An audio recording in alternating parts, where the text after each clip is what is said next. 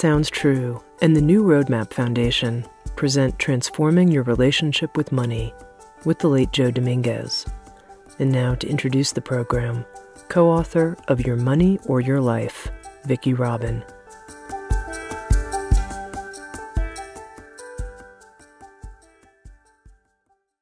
Greetings and welcome to a very special listening experience.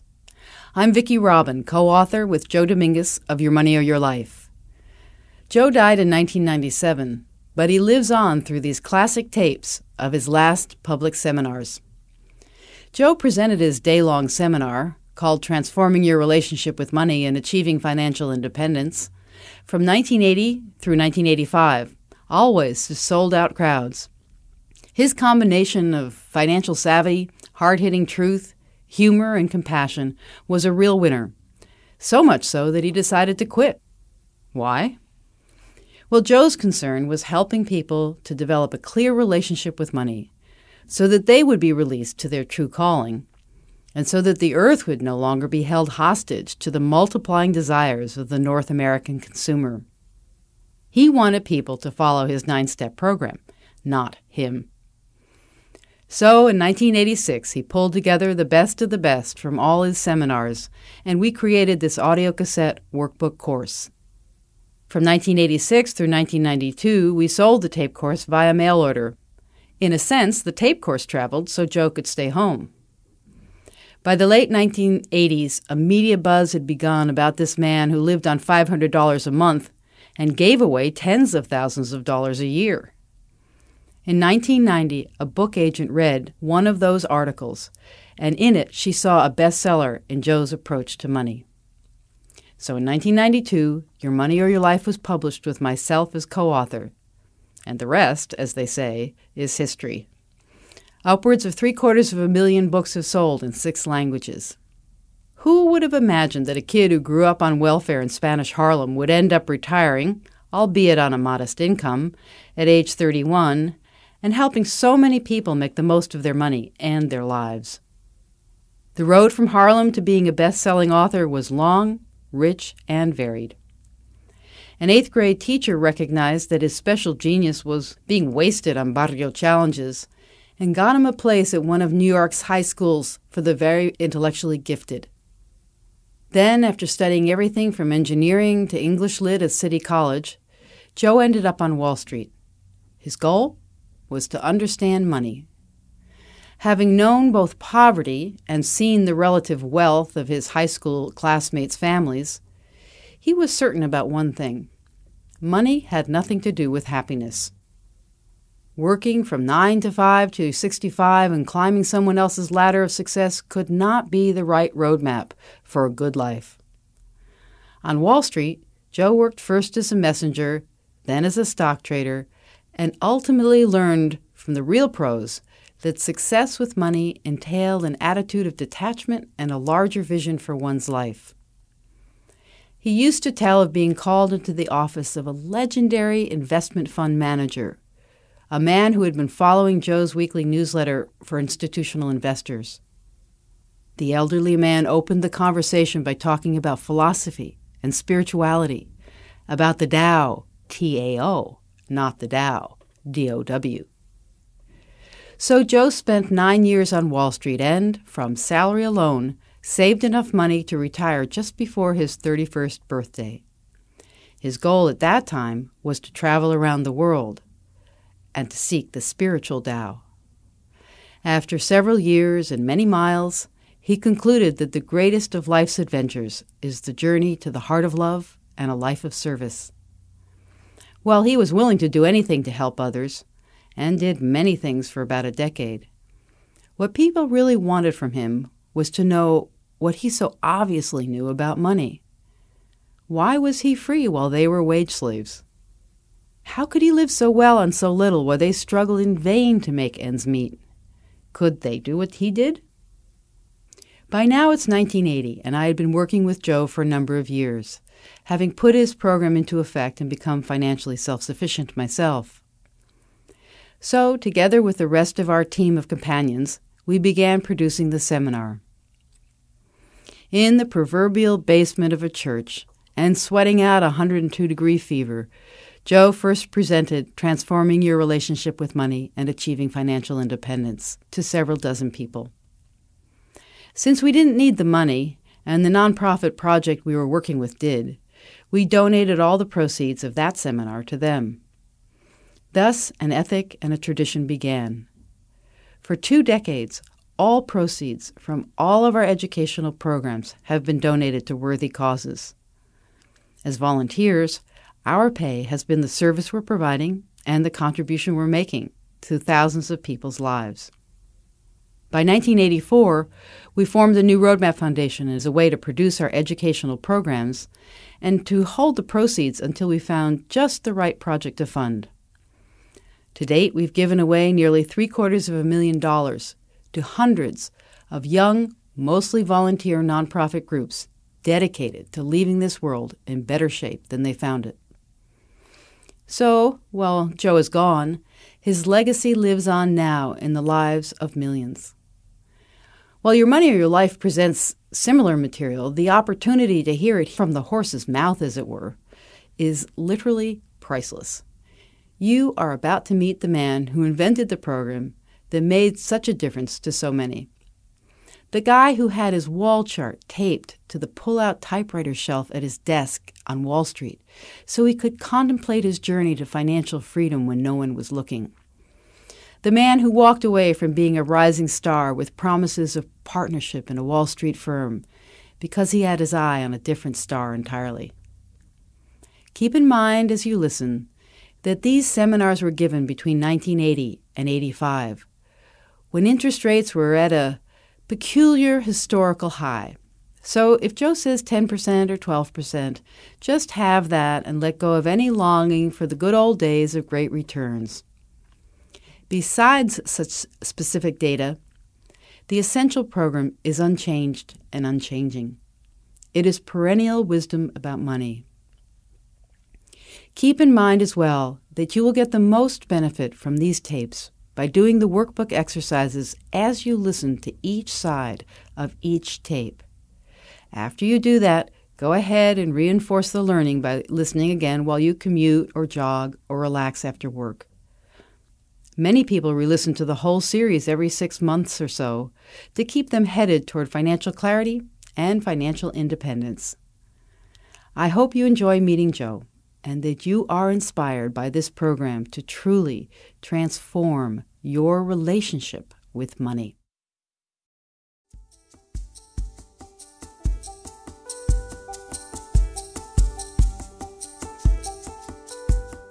And now, before you begin listening to this series, please take a moment to answer the preview questions for Session 1 on page 9 in your workbook. Then, when you are ready, continue the program. Recorded at seminars in front of a live audience in Vancouver, Canada, and Seattle, Washington in 1986. Here's Joe Dominguez.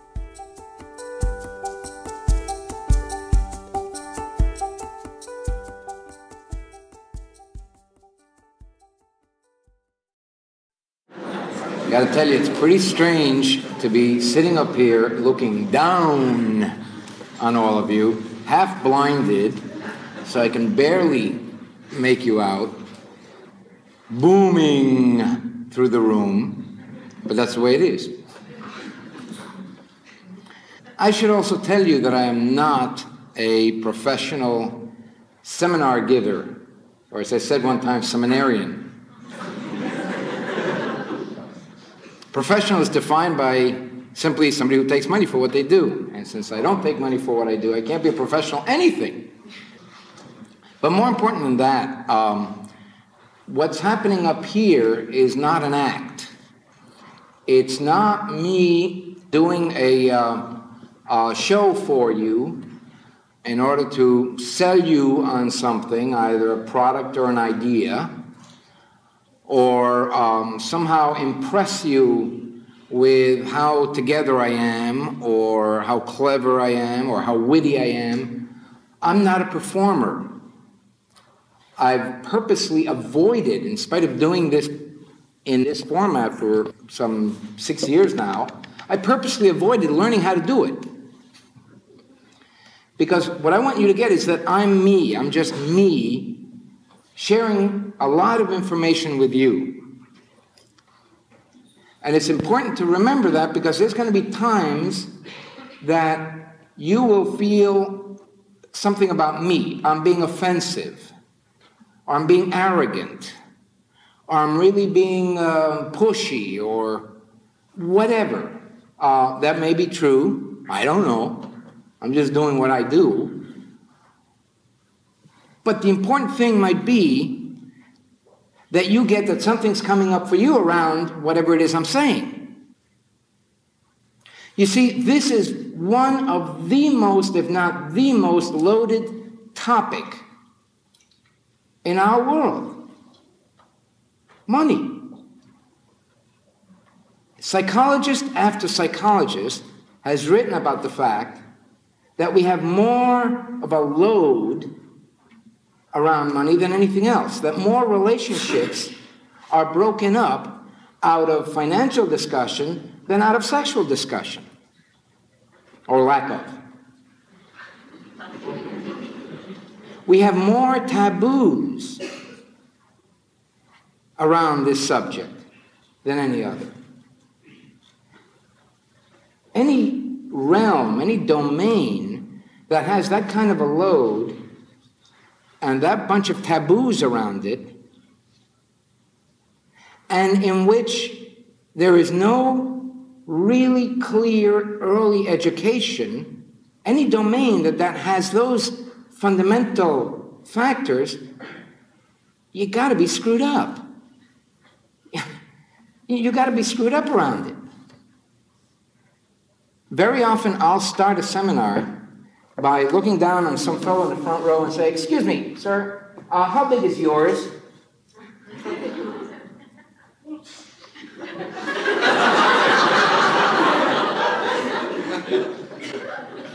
How big is your paycheck? That's all I'm asking. But isn't that the most personal question you can ask of a man? How big is your paycheck?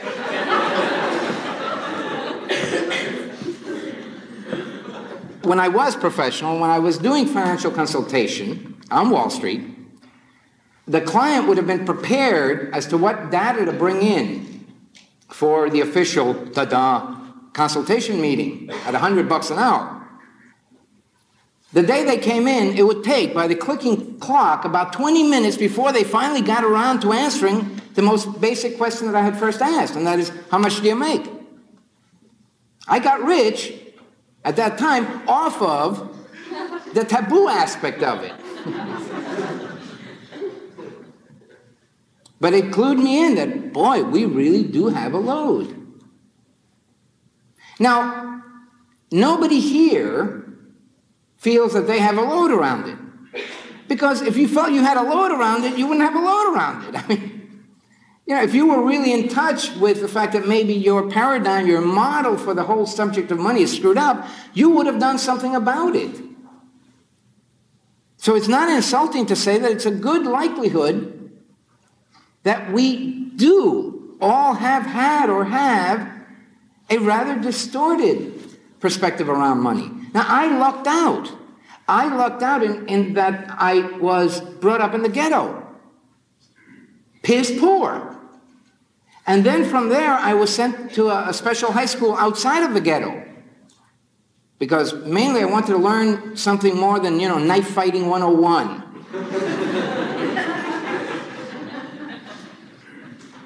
But now I had a very interesting contrast. I had the model that I grew up with of really scrabbling for an existence and, boy, to try to get those bucks. Anything, any way that you could, get those bucks. And people were miserable. Even those that could get those bucks, usually through illicit activities, were still miserable. Then I went to this very middle class school. And people were still miserable, but they already had the bucks.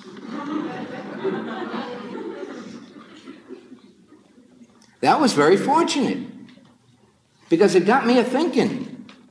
How come? Then I began to look at what kind of education did I get around this very fundamental stuff? I mean, from the age of 2 or 3 or 4, you're already dealing with it, whether it's to spend your allowance or whatever. But where did I get an education about it? Or what kind of education did I get? Now, most of you, when you answered that question on the worksheet, realized that it was kind of pretty primitive stuff. Don't spend it all in one place as you got your allowance, or all kinds of stuff. But might I suggest that we got it even earlier than that, that we began to get our programming around money even earlier than that? Some say maybe even in the womb. But early, pre-verbal, it's likely that you overheard things like, well, we can't afford to get Junior that new toy, or, she can't have that doll, it's too expensive, or even more basic than that, you realize that your daddy, or nowadays I guess it would be your mommy also, weren't around because of something to do with money. So you were deprived of that parent's nurturance to a high degree for many hours of the day, and it had something to do with money. And then the further programming that came in usually was negative, usually was relating to a lack. We can't afford that. Not very many people grow up early on in an environment of real comfort around money. Now, I don't mean excess. I don't mean wealth. You see, we're going to have to be making that distinction, because people growing up in wealthy environments can have just as much discomfort around money. What's happening with the stock market, whether the house in, whatever wealthy suburb, the second house is being broken into, or what the security precautions are necessary, or the rolls just got a dent, or whatever.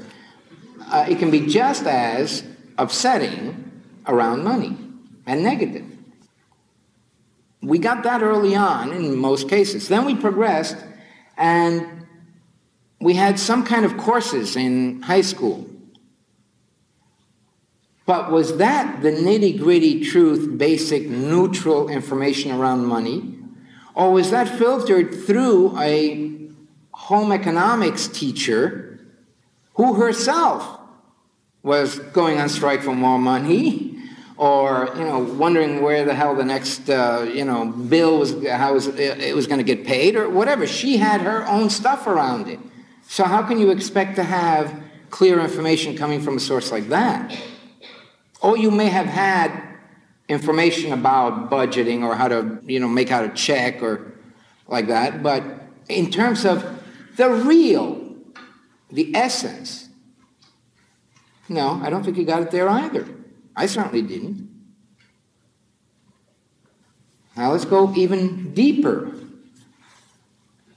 Even if we had gotten a very detailed, months of detailed information about the nature of money and the nature of our interaction with money, what would be the model, the paradigm that it was based on? When was our paradigm created? The model that we function under. Economic model, personal economic model. When did we first really invent 9 to 5 till you die?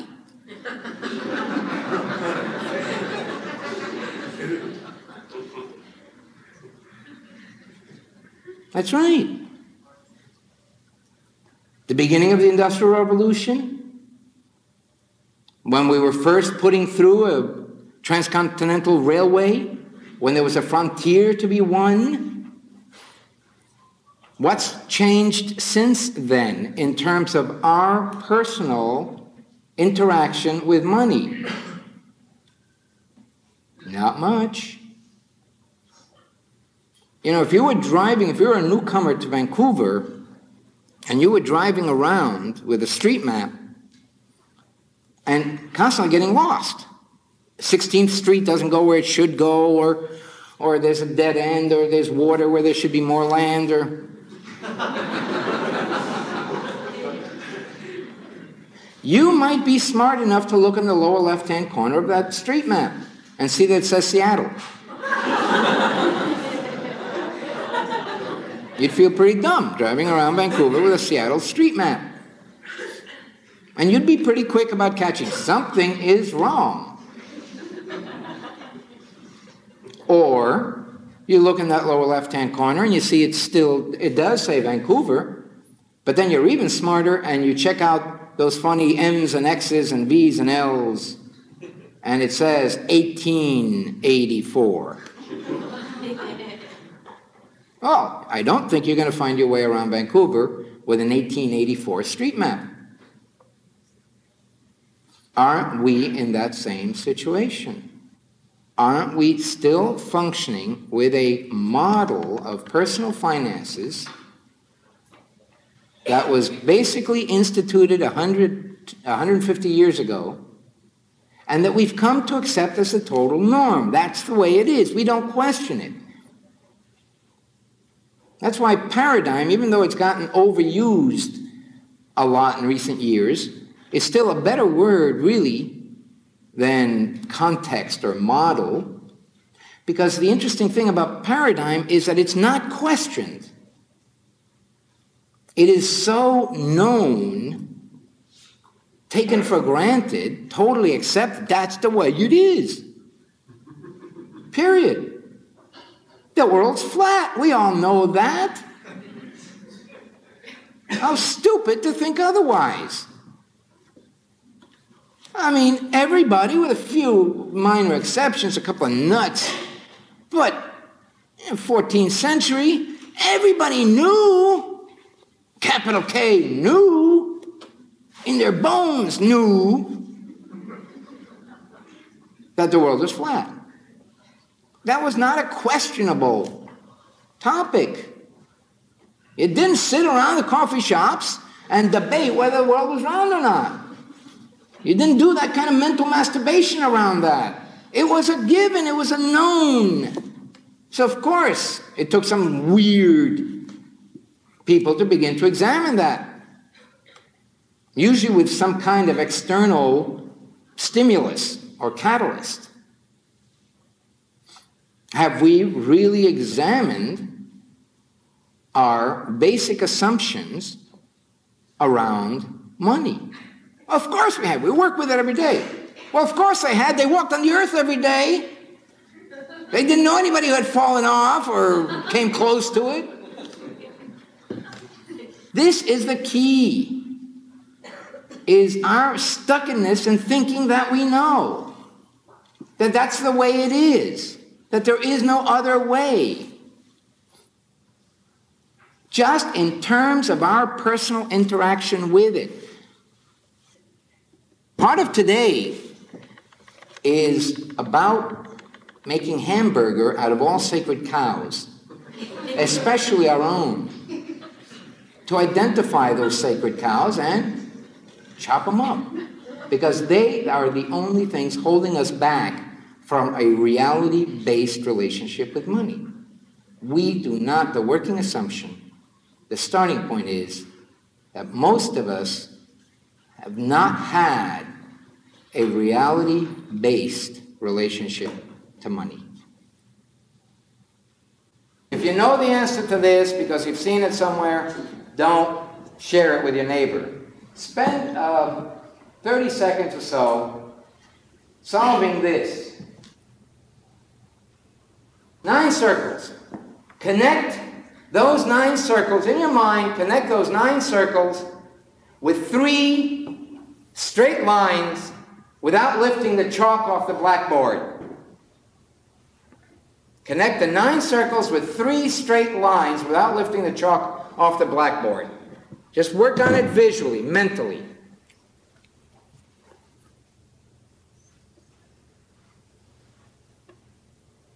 When you think you've got it and you didn't know it from some other place, raise your hand. Good. So how many got it? I counted 2 before. Good. Good. 2 people in the room. Good.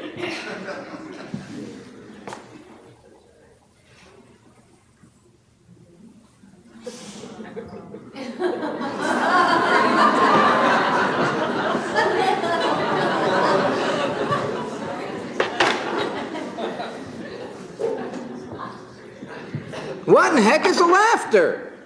What was complex about this? There's no trick to it. I venture to say that the average IQ in this room is probably above average. The simplicity is startling.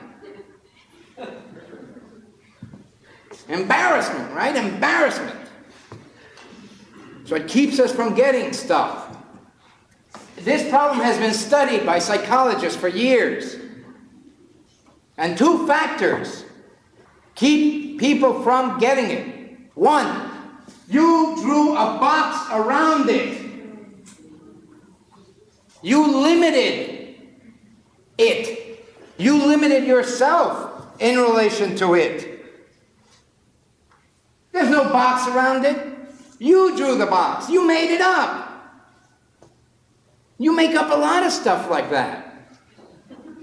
You make up a lot of boxes. 1. 2. You didn't hear me say circle. A circle has dimension. You saw or heard a dot. Infinitesimal. No dimension. So there isn't a top, a middle, and a bottom to a dot. So you couldn't go outside of the box. You put something that wasn't there, and you took away something that was there. Its dimension. It's a superb example. But we only do that for puzzles on blackboards. We don't do that around money. No, that's too important. That's different from a puzzle on a blackboard. What if we relate to money in exactly that way, limiting our vision of it, our perception of it, putting stuff in that isn't there, taking stuff out that is there. Everybody's got to make a living, right? How many people here believe that everybody's got to make a living? Raise your hands. Everybody's got to make a living. Yeah, right. Good. How many people have you seen that are making a living? Making a living. I thought that's what you were born with. I thought that came natural. I thought that was a ticket.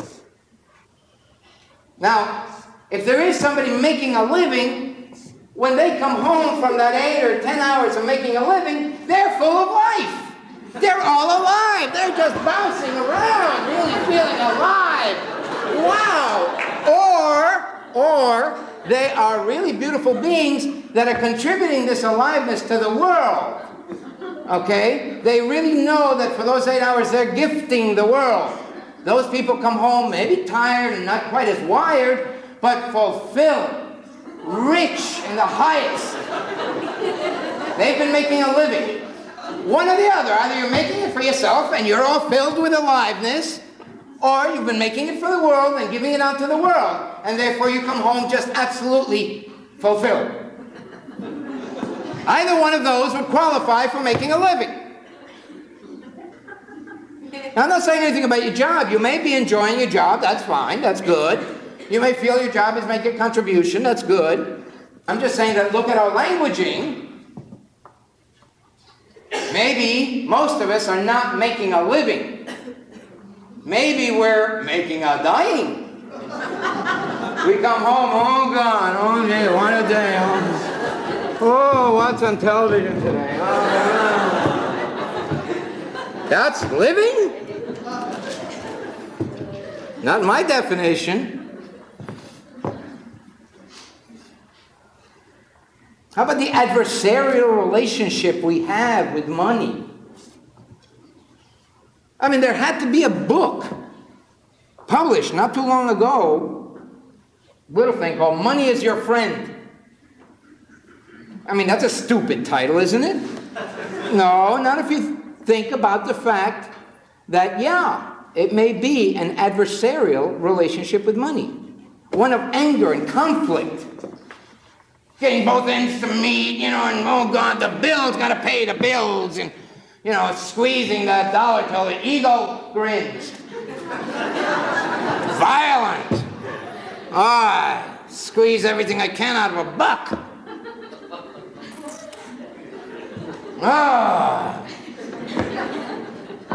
If you were a dollar, would you hang around you?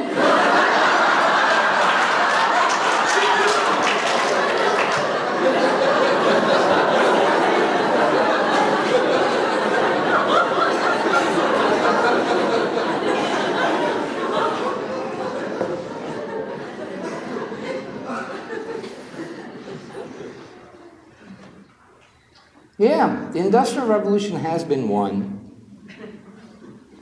For better or for worse. Yeah, the West has been conquered, for better or for worse. The railroad not only has been put through, it's obsolete.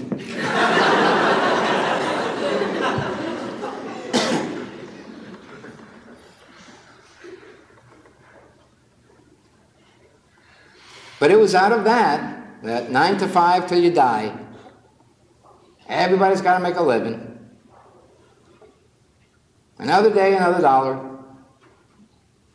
All of that.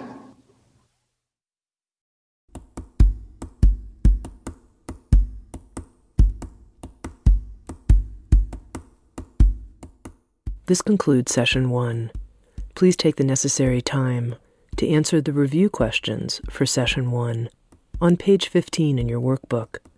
When you are ready to continue, answer the preview questions for Session 2 on page 19, and then continue listening.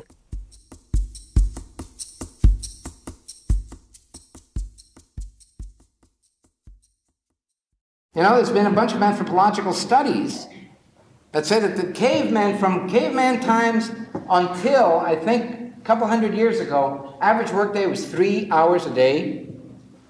At your hunter-gatherers, 3 hours a day, and they had the provisions they needed. I lived in a village in Mexico, a very primitive, quote-unquote, primitive fishing village, virtually no contact with the outside world. Level of, quote-unquote, civilization was about 300 years back. Christianity hadn't even made it in there. It was still witch doctor. No internal combustion engines or anything like that. About 3 hours a day. About 3 hours a day of labor. Throwing a net out in a lagoon. Enough fish to then trade some of the fish with rice and beans that came in from the mainland. The purpose of the Industrial Revolution was to put ourselves out of work. Have machines do it. Now, when machines replace us, we bitch. And the unions raise a stink. But that was the whole idea. Is he saying that there should be unemployment? I'm not saying there should be. I'm saying that it's a fact of life. Now, why is that a bad? It's wonderful how we'll just, whatever we don't like, we make that the bad. Because we don't like it, therefore it's bad. Unemployment is bad. Who says? I'll be talking a lot about 11th Commandments. Those are the ones that it was very difficult carrying down the 3 rocks. He left one of them up there. I have it on good authority. And then that 3rd rock that Moses left behind are listed 11, 12, 13, 14, 15, 16, etc. Now the interesting thing is, even though they're not publicized, most of us know them. We got them. We got them stuck in there. Unemployment is bad is definitely in there. Who says? Who says? For a lot of marriage counselors will say that when the wage earner, when it's a one-wage earner household, loses his job, one of 2 things happens. Either because his identity is so tied up in the job, things really go crazy, and that's when drinking and wife beating and all those other horrendous things occur, or there's a dramatic improvement in the relationship, because now there's time to put into that relationship. And it has to do with the maturity of the people involved. But that it's an opportunity, not just a crisis. 100 years ago, what did the planet need? Theoretically, I don't want to get into theological arguments here, but it could be said that the solution to the planet's problems, as best seen from the viewpoint of 100 years ago, those solutions were material. We needed transportation because we had vast expanses to tame, to farm, to traverse, to spread out the populations. So we needed transportation. We needed communication, at least electronically speaking. We've always needed communication, still do, but electronic or electrical. So we needed telegraphy. We needed trains. Supposedly, we needed, in order to maintain peace in the world, we needed machinery of war, supposedly, at least from the best perceptions of that time.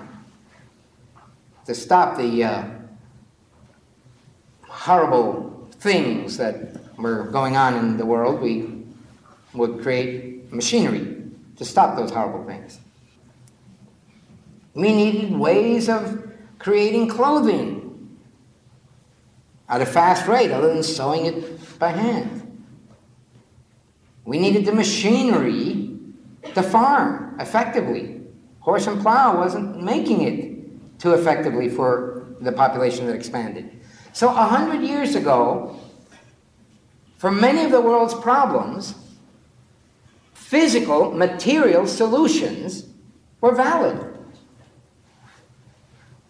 For that, it needed a lot of manpower, person power, to create that machinery. What are the problems facing the world today? Are they labor-intensive, materially solved? That's interesting. Do we need more stuff? Let's question that one. Do we need more stuff in the world? Or is there enough stuff, but we're not distributing it appropriately?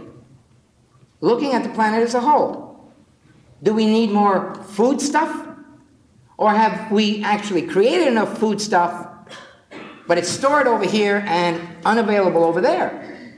So it's not creating more stuff, but distribution of stuff. Now, furthermore, we're running out of the materials with which to create more stuff. We're running out of a lot of resources.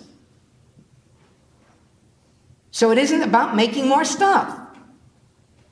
Do we need more bomb stuff? No. Do we need more houses? Well, in the U.S., there's something like 1.6 dwelling units, buildings, for each family unit that lives separately because of vacation homes and second homes and all that stuff. And people are still doing more clear-cutting and building more houses. You ever notice that the people that build houses don't realize that they're the ones that create the clear-cuts? I sometimes think that people think that logging companies stockpile all the logs just to be nasty. But a lot of urban folk don't realize that it is their penchant for building houses. Or, yuck, I don't want any of the plastic furniture, I want only real wood furniture. In other words, demand, which I gather is little of nowadays, and thus creating more problems. You see, we seem to have too much stuff in the logging industry. We have too much wood around, too much stuff. How many of the world's problems are soluble by the creation of more stuff? Not too many. Are our heroes nowadays the stuff creators? The Carnegies and Rockefellers and so on? Those were the heroes of a day. No, our Mother Teresa's and Desmond Tutus and so on seem to be the heroes of the day. People involved in service, in compassion, in sharing of themselves, and serving the planet. There's a lot of need for that. That's something needed and wanted by the planet. So 100 years ago, stuff. And so we created this idea of total employment because there was all that stuff to manufacture and there was an endless supply of resources, as we thought. Not now. The materials, the supplies, dwindling. The need for that stuff, dwindling.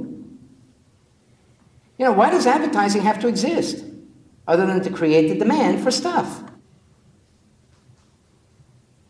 I'm not saying that stuff is bad. I'm wearing stuff and we're sitting in stuff and I'm talking to stuff and, stuff. And I'm writing with stuff. Nothing wrong with stuff. But is that, maybe that's already passé. Maybe that's, all right, we got it. It's done. The stuff-making phase is over.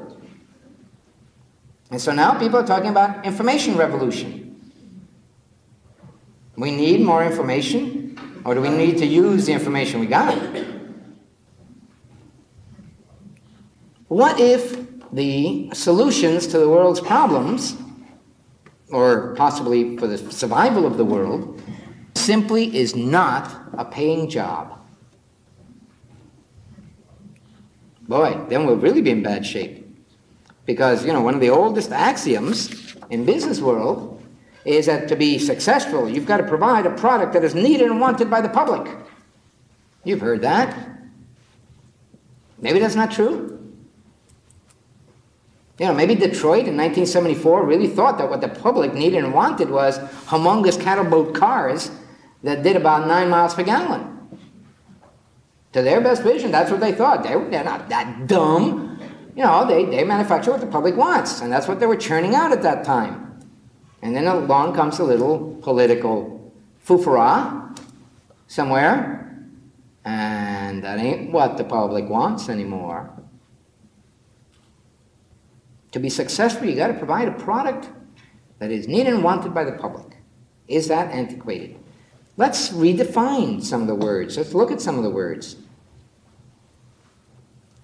What is success nowadays? Is success purely material success? Amazing the number of surveys have been taken about what do people really want. Ever increasing percentages are saying that it isn't in the material realm that their experience of success lies.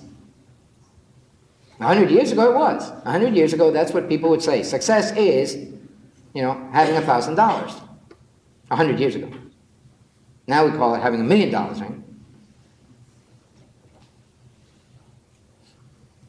So maybe we need to substitute another word for success. Let's try fulfilled. To be fulfilled, an experience of happiness, of wholeness, of fulfillment. Interpret that any way you want. To be fulfilled, you've got to provide a product. But I was just saying we don't need stuff. So a service, because it's the idea of serving rather than shoving it down their throat, or you better buy this, or, Coke is the thing, or whatever. Advertising campaigns to create the demand. It's just you serve that need. Good. So fulfillment and serving, and now public. By public, is it just the consuming public? Well, hold it. Detroit provided what the consuming public wanted at the time, and it didn't work. It wanted the giant cars. Okay? So maybe the public has taken a larger face now. Maybe it's the whole planet. Maybe we're that interrelated that it isn't just your local marketing public, that the public is the planet. Had Detroit taken into consideration the planetary situation and oil depletions and so on, it may have shifted to more efficient cars. But it was dealing with public small instead of the whole. So then that becomes fulfillment. To be fulfilled, you must provide a service that is needed and wanted by the planet. So we don't have to throw that out. We just have to modify a few of the words from one of the oldest business axioms. And maybe that'll work. I mentioned paradigms before, and the flat world. We have had an event in our own time, a couple of them, but an event in our own time that possibly is as deep and all-pervasive an impact as was, say, Columbus coming back and saying, guess what, guys, it's round. And that was the pictures of Earth sent back from space. Everybody has that picture in their consciousness. That classic poster. Or maybe you even saw it on TV as it was happening. But that picture maybe is as powerful and all-pervasive an instrument of shifting our worldview as the realization that the world was round in the first place. The realization we're just a rock floating in space. Remember that next time you get into a tiff about something or all uptight about, I'm just this, microscopic dot in this rock going through space. Why am I making such a big deal out of this?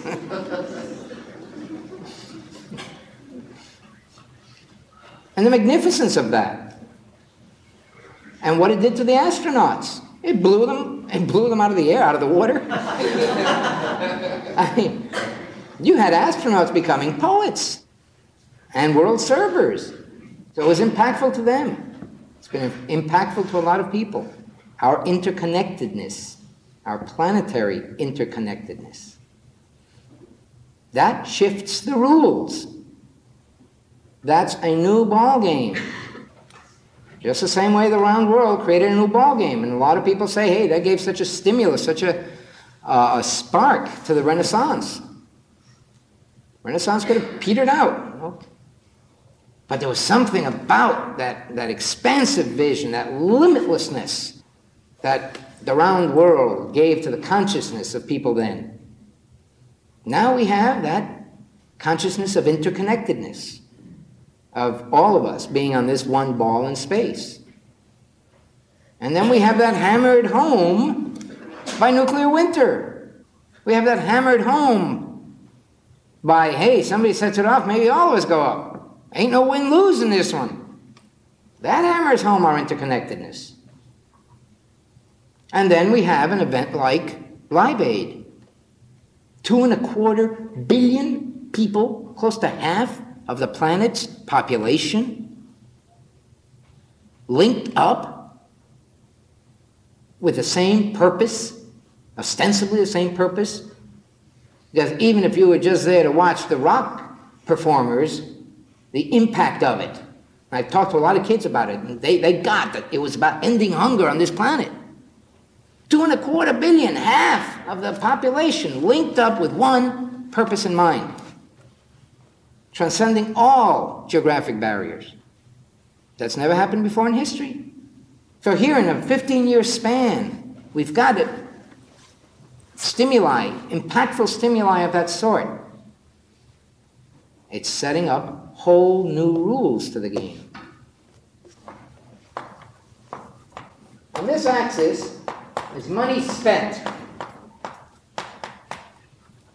On this axis, it's fulfillment.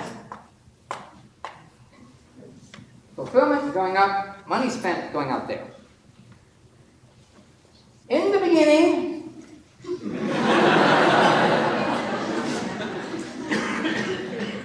we spent some money and got a humongous amount of fulfillment. We spent some money and got a huge amount of fulfillment. Yeah, We got food. We got clothing. We got shelter. They took some money. So we spent some money and got an enormous amount of fulfillment, mainly our own survival. So each time we spent some more money, each increment gave us more fulfillment.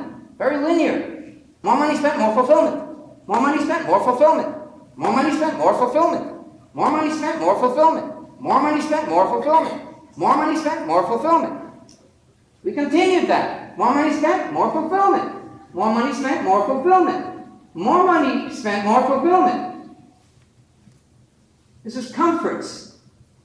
And it was not quite linear, but the more money we spent, the more fulfillment we got. Now, that occurred for you spending your first allowance. That occurred to you paying your way when you were in college with daddy's money. But that occurred to you when you went out and had your first apartment. Over and over again, that has occurred in your life. That has happened. It may not have occurred, like thought of, but it happened in your life that the more money you spent, the more fulfillment you got. Obviously. And a very linear. You spend more, you got more fulfillment. 2 popsicles are better than 1 popsicle. 2 candy bars gave you twice the fulfillment of 1 candy bar. Always has happened. And even in the comfort zone, the more money spent, felt good, you got more fulfillment. More money you spent, you got more fulfillment. More money you spent, you got more fulfillment. More money you spent, you got more fulfillment. More money you spent, you got more fulfillment. More money you spent, you got more fulfillment. More money you spent, I'll spend some more. More money you spent, I need to get a bigger one. More money that you spent. It's always worked. More money that you spent. There must be something wrong with the one I bought. More money you spend, the more... No, the less. No, it can't be. More money I spend, the more... No! More money I... R.I.P.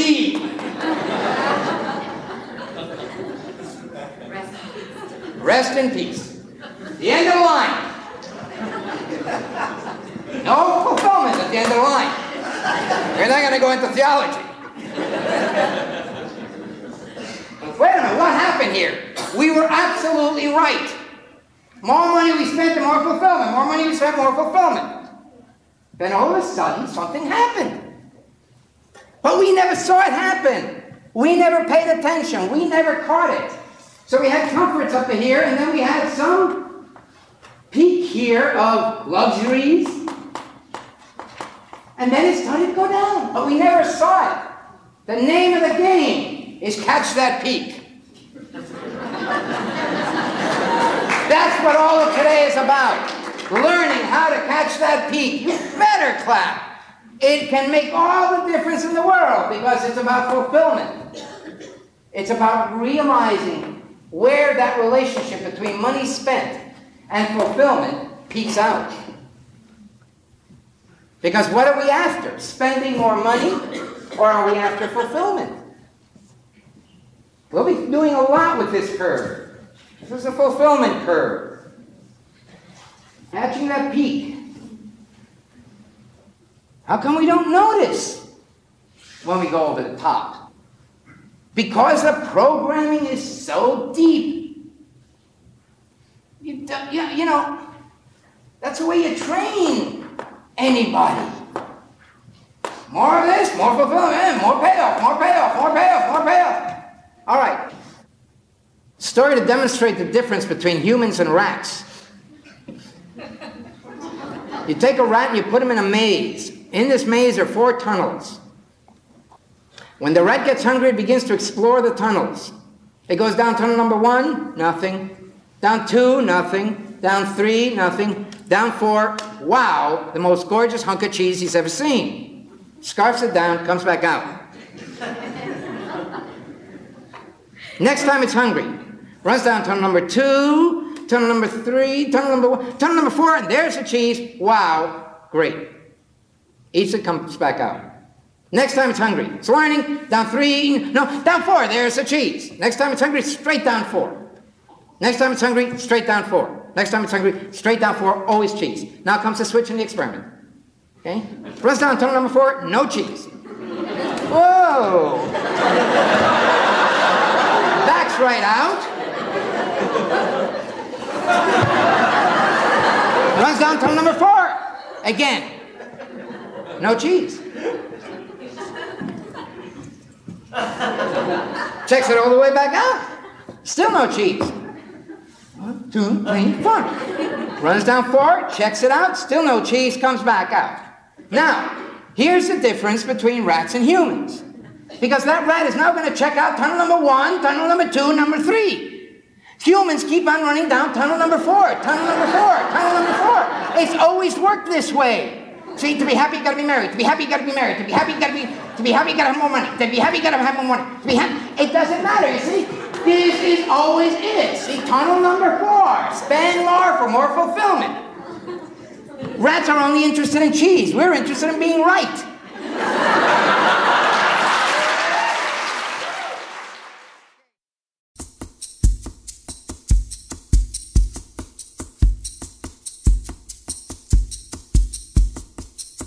This concludes Session 2. Please take the necessary time to answer the review questions for Session 2 on page 27 in your workbook. When you are ready to continue, answer the preview questions for Session 3 on page 31, and then continue listening.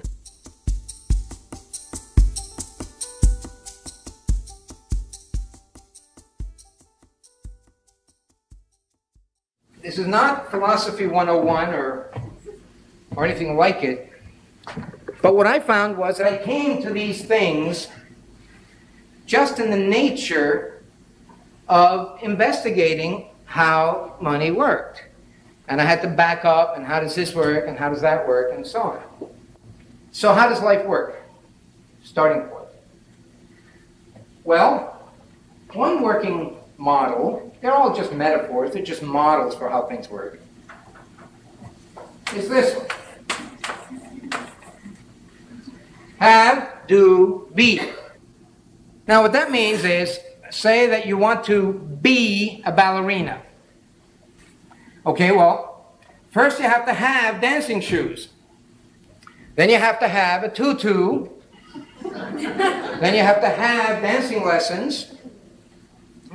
You have to have your bar and the mirror, you know, the exercise bar.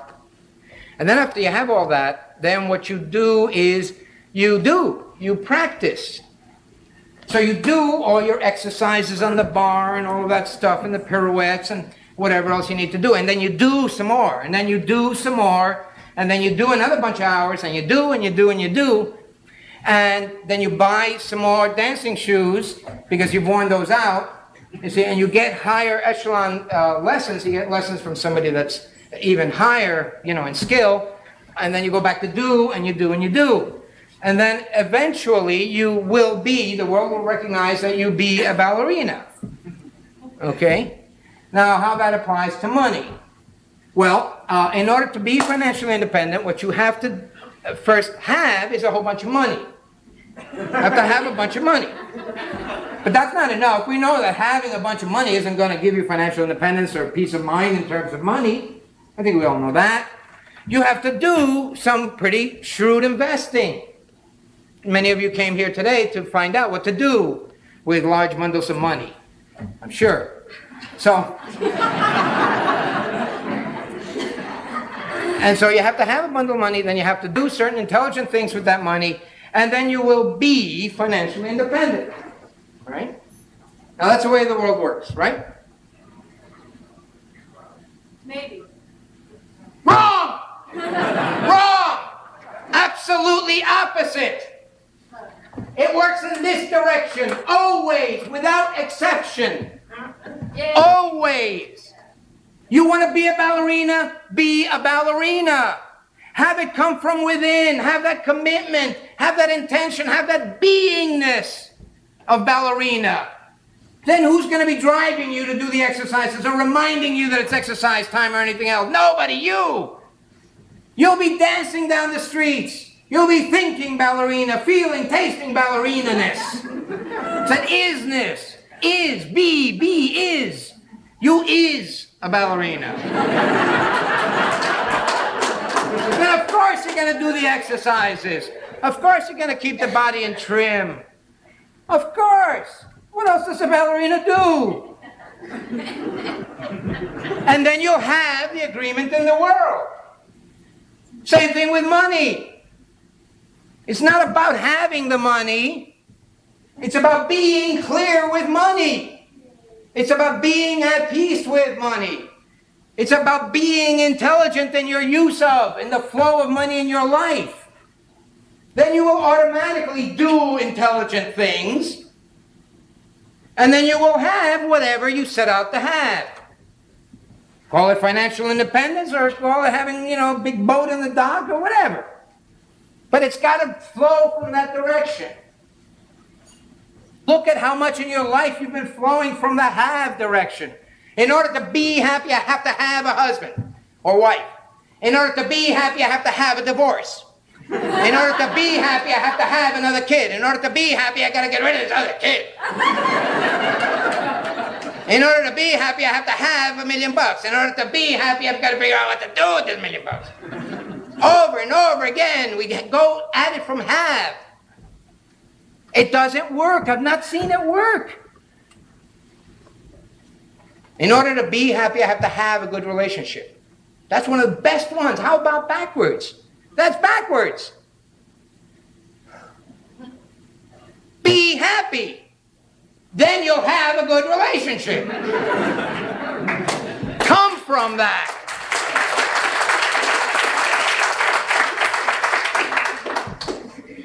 Nothing you're going to have is going to give you peace, fulfillment, whatever.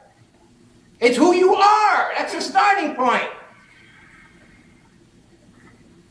We have had that one backwards a little bit, huh? It's a great exercise. Go through life looking at your actions and just your verbiage, your languaging. If I had this, then I would be, Just the way it is. Just happens to be one of those things. But another way that we have it all backwards. For the draftsman here, ground. Ground of being, we'll call it here. How do we move from our beingness into reality, into the material world? And you know what? This is not a course in metaphysics. Really is not. I struggle for the words. If a word that I use offends, put a translator, flip on your translator and find one that fits for you. But I think we can agree that there is a level of our being, of our consciousness, call it, or who we are. There isn't good languaging for it unless you get into some metaphysical or spiritual or religious structure. But how do we come from that lifeness into interaction?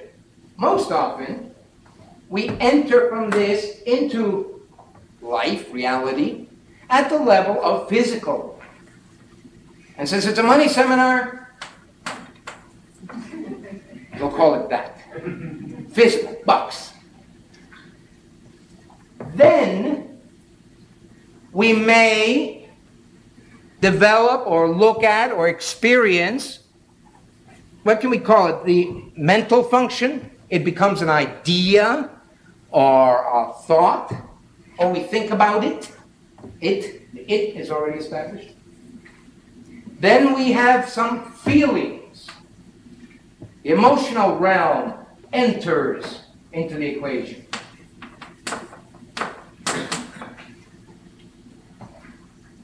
Finally, for some folks, they begin to pay attention to a realm that seems to transcend these, which they can call life, consciousness, spirit, whatever. It's not a very stable structure the way I've drawn it, is it?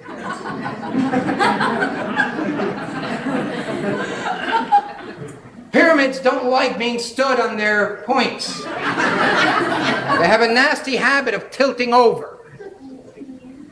Well, we handle that quite easily. We use something called props.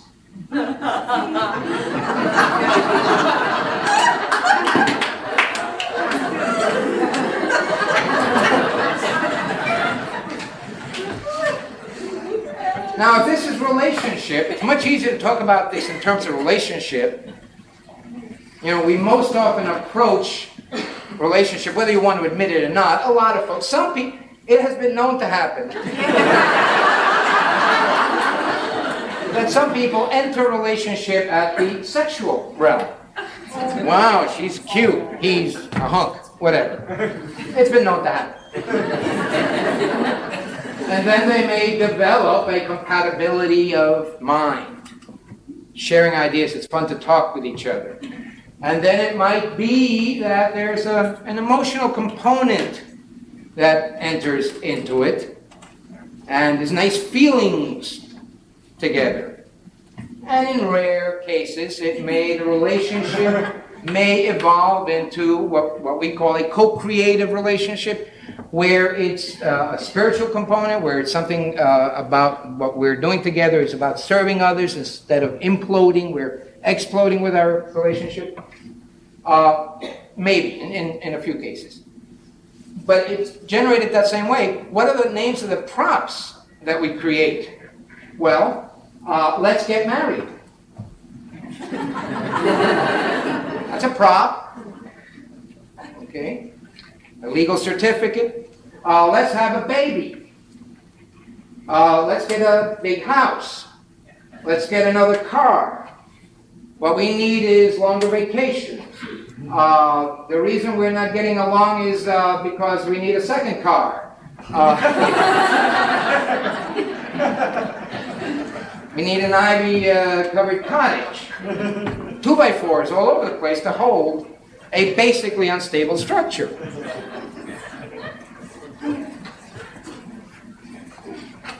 And in our relationship to money, while it's less easy to give humorous analogs, it's the same.